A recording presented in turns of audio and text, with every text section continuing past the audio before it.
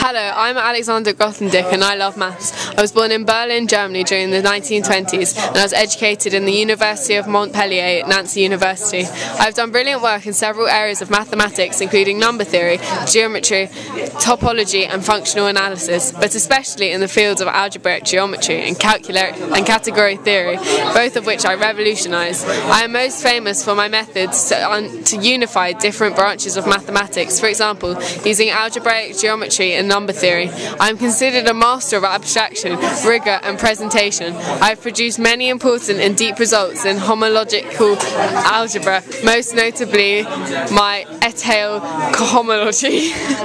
With these new methods, my famous student Pierre Deligny and I were able to prove the Weyl conjectures. I also developed the theory of sheaves, invented the theory of schemes.